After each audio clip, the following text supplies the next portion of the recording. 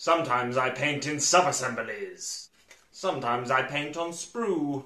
Other times I paint fully assembled models. But which should you do?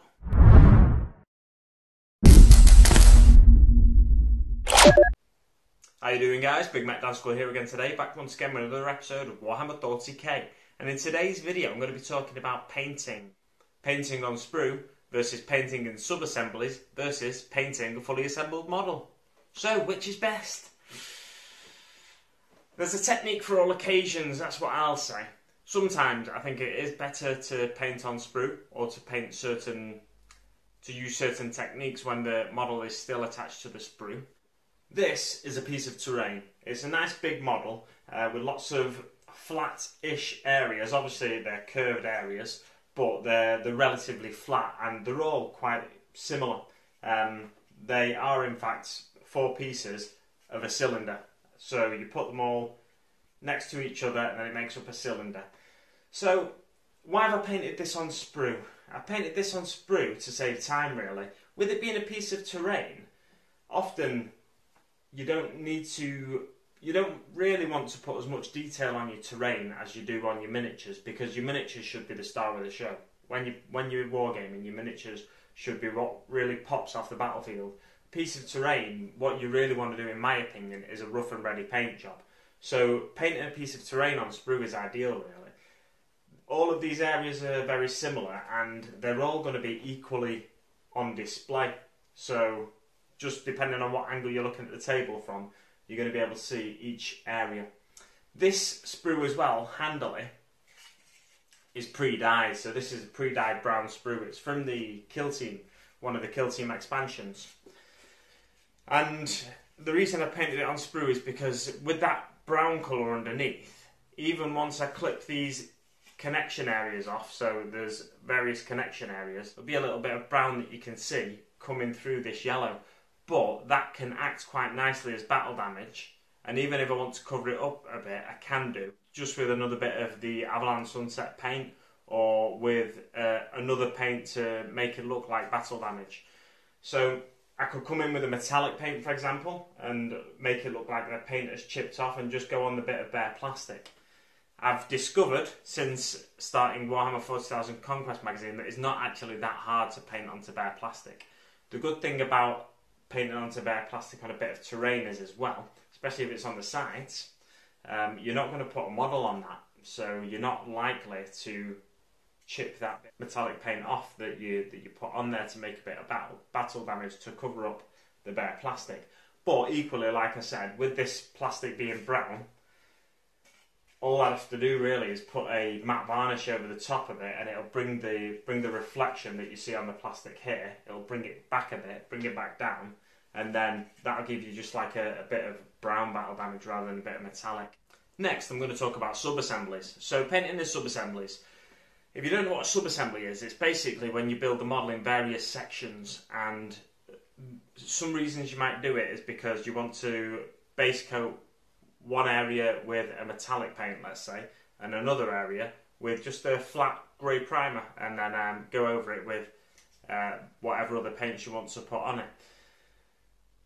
So because you're using different undercoats and different base coats, it's easy if you've got a rattle can, a spray can, just to spray them in different sections.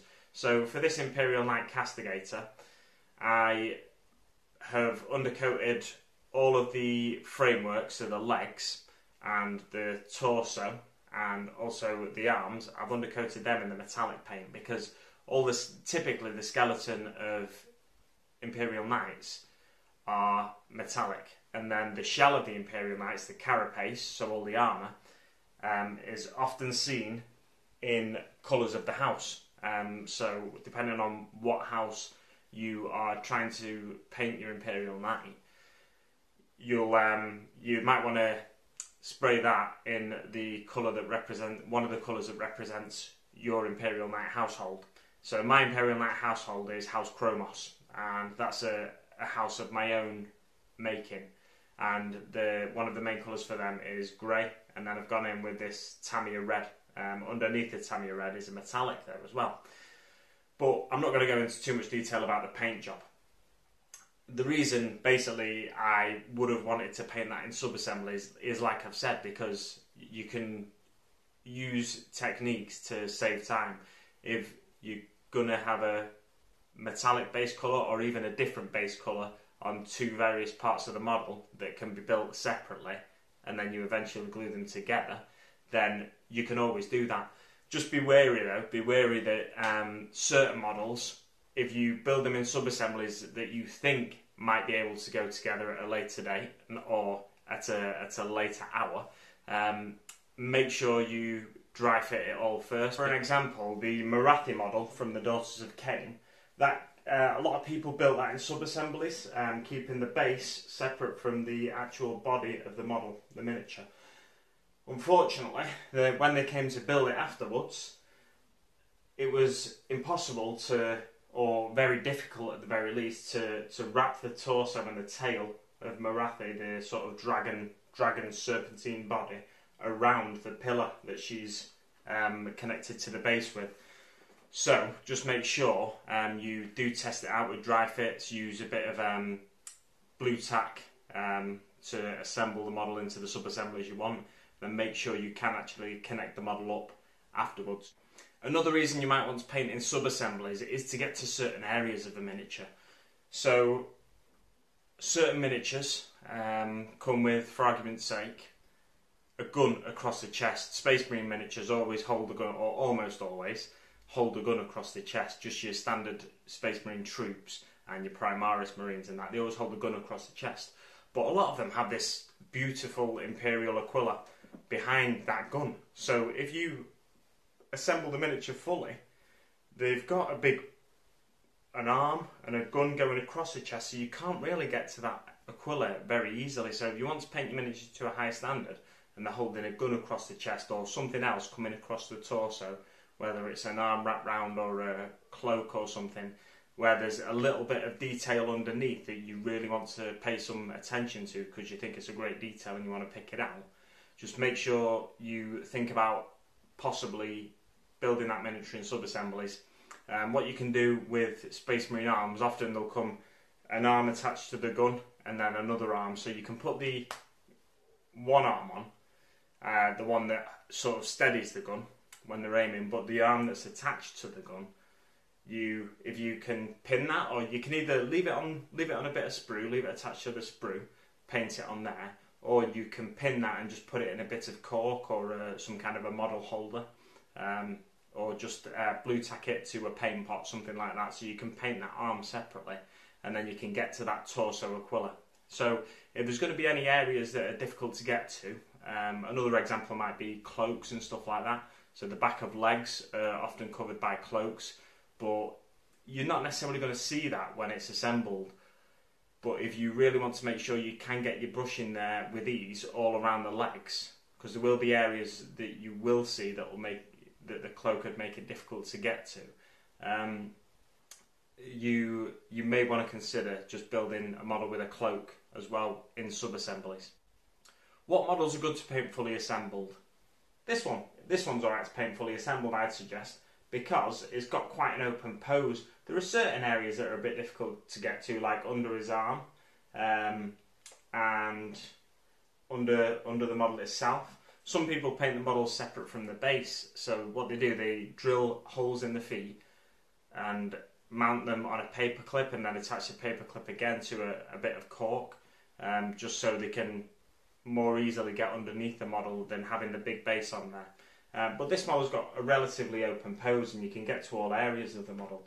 Another model that you might want to paint fully assembled is a Space Marine Rhino, or a lot of Space Marine tanks are quite easy to paint fully assembled because they're quite blocky shapes, so there's no real hidden areas within them, other than, of course, the interior. If you don't glue your door shut, you may want to paint the interior, so consider that before you assemble the model perhaps. I've got a couple more examples of models with open poses here that I'm painting fully assembled. So here's a Reaver Sergeant and an Intercessor Sergeant. Yeah, so they've both got really open poses. They've got nothing across the chest. The Intercessor Sergeant's gun is down by his side. It blocks the helmet off a little bit, but to no great degree really. I can easily get in there and paint that helmet red if I wanted to mark him out as a sergeant. There's no cloaks or anything on him, so I can get to all areas of that miniature really. And the same goes for the Reaver Sergeant. There's very few areas that I'd struggle to get to there. I can even get through his legs to the scabbard where his knife was previously stored. And just as a point of reference, this is an example of a Space Marine with a gun across his chest.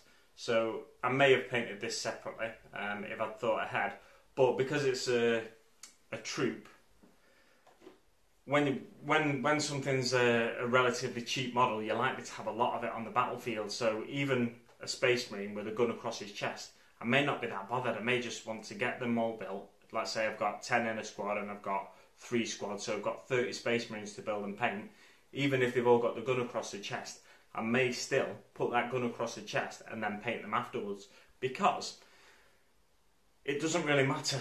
In a massed infantry situation, you're just going to look at them from a few feet away. You're not going to get up close to each of those miniatures and want to have a look. They're going to look good from 1, 2, 3 feet away, from typically the distance your eyes are from the tabletop.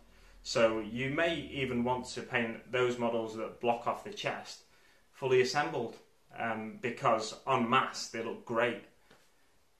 But it's the characters that you may want to pay a little extra attention to. Typically, characters have more open poses anyway, which is quite good for us, but they often have things like cloaks which block off certain areas of the model.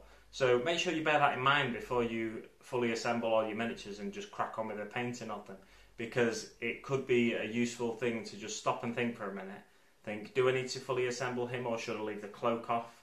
Should I leave the gun off? Various other things as I've mentioned in this video already. I'll leave it there for now guys, thanks very much for watching and I'll see you on the battlefield.